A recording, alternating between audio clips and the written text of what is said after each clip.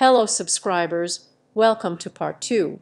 Here I will teach you how to sculpt a beard and mustache, as well as how to create hair from a spear.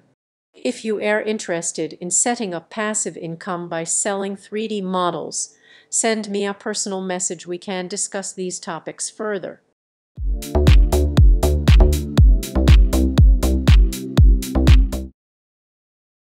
Go to Sculpt mode. I am adding a multi-resolution modifier to the face, as it's difficult to add finer details and wrinkles to give the model a realistic resemblance. Enable X symmetry to mirror the brush effects. We can easily add facial hair to the face using the draw brush.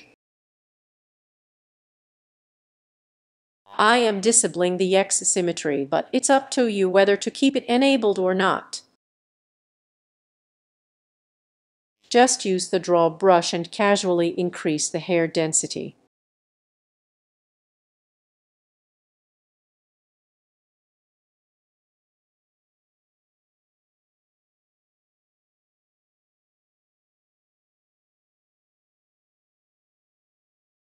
After switching to object mode, don't forget to increase the viewport value, or the changes you made in Sculpting want to be reflected in object mode.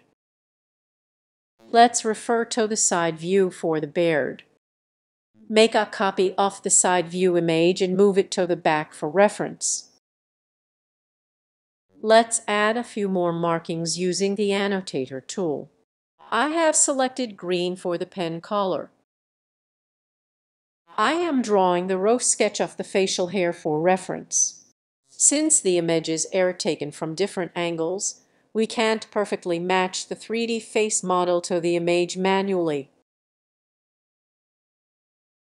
Continue sculpting the beard using the markings as a reference.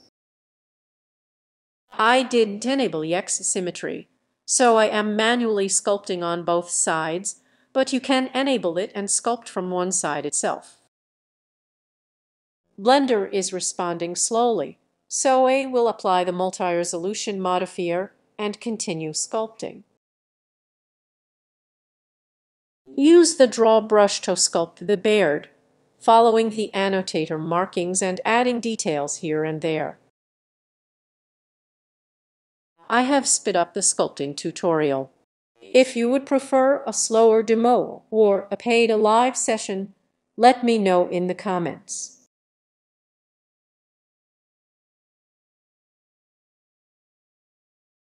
Let's make the hair for the head. Import a mesh sphere. Move and resize the sphere to fit the shape of the head. Go to Sculpt mode and enable X symmetry as usual. Use the draw brush to sculpt the hair, making it like a wig covering the bald head. Sculpting is very easy, as you can see how I am casually fitting the hair. If you need help, feel free to message here. Many students have sculpted their own characters and shared them with me.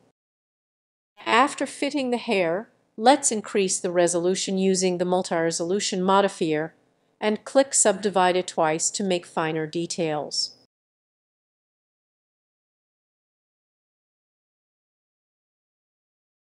Increase the strength of the draw brush as shown in the demonstration.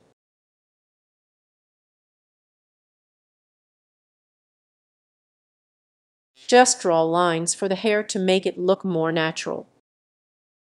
Do it for the side view as well.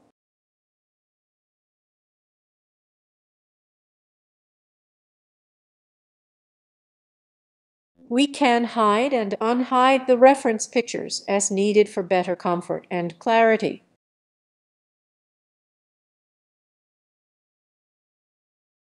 Increase the resolution further by pressing Subdivide on the multi-resolution modifier. Sculpting above the same hair will give it a more natural, hair-like feel, making it look realistic. I have also taught how to make different hairstyles. You can see it at the top. But before clicking that video, complete this one and watch it to the end so you won't miss the continuation.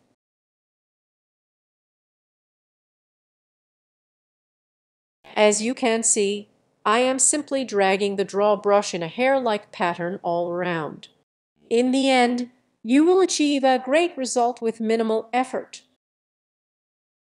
Increase the viewport value or you might not be able to see the sculpted changes in object mode. If you are interested in seeing the work of the other students, drop a comment below. I will add you to a group where you can connect with others who are working towards the same goal, so you know you are not alone. Keep watching to learn how to create a customized dress.